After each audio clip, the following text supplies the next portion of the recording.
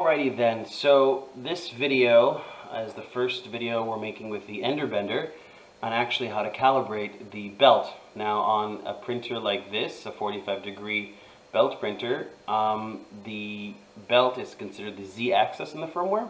That's how it recognizes it, because it's infinity Z, like let's say very infinitely tall object. That's exactly how the firmware will recognize it, and the slicers do as well. This is at a 45-degree angle, as you know. This printer is based off of an Ender 3 Pro. We swapped out the main board for a newer board called an SKR Mini E3 V3 board. Now, that board is better in my opinion, and the fact that it's a drop-in replacement for all Enders, and it also has, TMC 2209 stepper drivers inside them. So it helps with the micro stepping. Okay, let's start this up.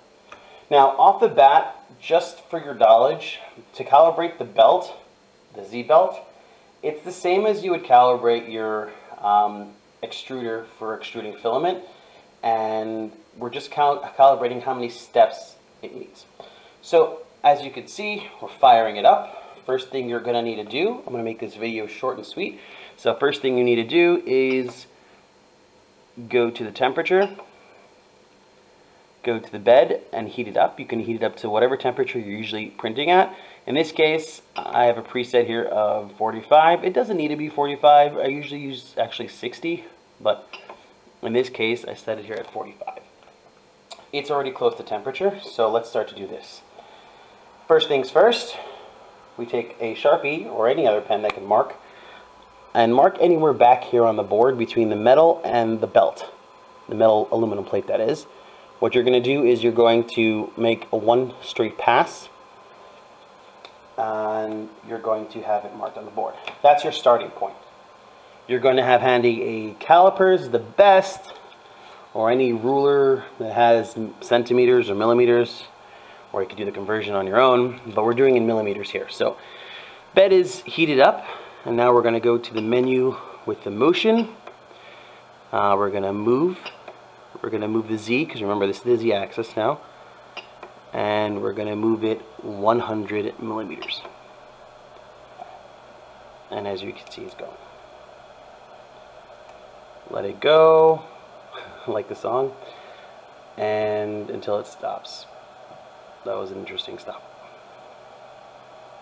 Okay, it stopped.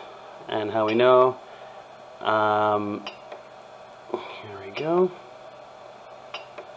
and we're just to make sure that we have, see it's at 100 on the screen over here. Too much glare so you can't really tell, but I can tell. Alright, so if it was 100, this is 150 millimeters on this, so I would just literally go on the bed. It's warm, so keep in mind, go to the first line and go to the last line. And it's almost 100. I would say it is 100. Hold on. Yeah, mine's fully calibrated. But if it wasn't fully calibrated, we're going to make an example in this case. Let's say it over extruded 150 millimeters, just for argument's sake. Then we're going to have to make sure it calibrates right, because it's overshooting its mark. But what you would do is you would take this E-steps, which is from 100 millimeters, you find out how much was extruded. Usually they under extrude or over extrude, but in this case it was spot on, about 100 millimeters over there. You can use the calipers to make it easier for you. And here's the next bit of information. All printers already have steps inside them in their firmware. You just need to know what yours is. I like to write mine down over here, this way I always have it handy. God forbid something happens to the motherboard, or by accident I reset something that I shouldn't, in frustration, like we all have. I have it written down, and it can't be erased, unless, obviously, I lose the sticker. My preset was already at 15, believe it or not. 15 was my E-steps. It's super low, but it works because it has micro stepping on the TMC drivers, like I stated before. But let's say it didn't. But we're going to take that E-steps that we already had, the 15, we're going to go to this website. Alright, sorry about that. Readjust the camera. Calculating your E-steps. So much glare, hopefully I can get it focused.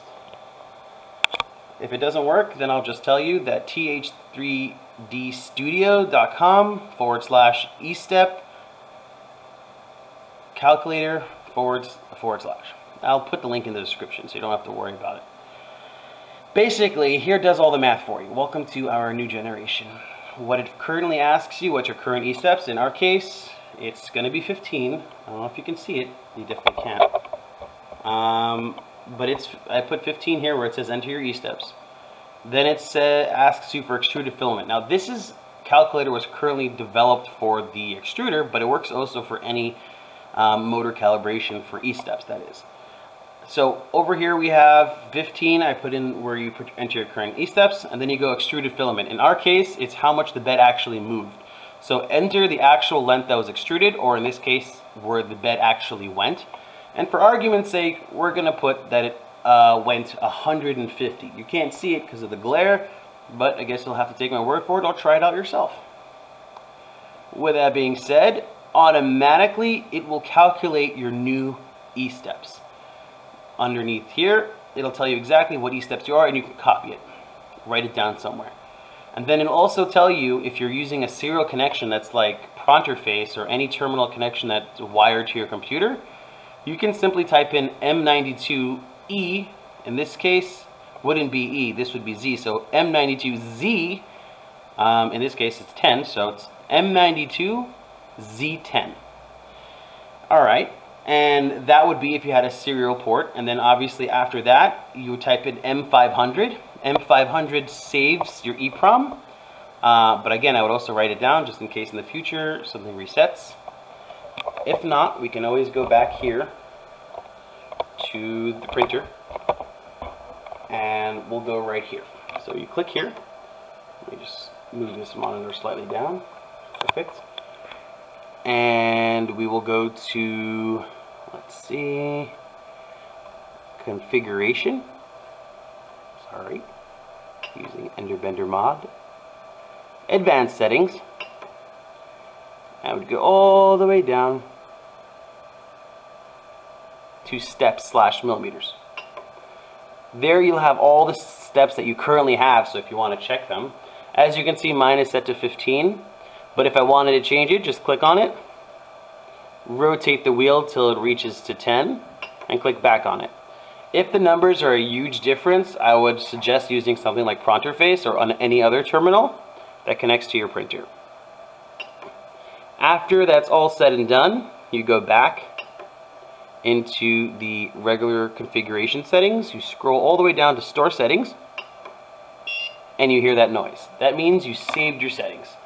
So, as you know right now, the BENDER belt is currently fully calibrated, and in the next video, I'll teach you how to calibrate your Y, which is pretty much the same method.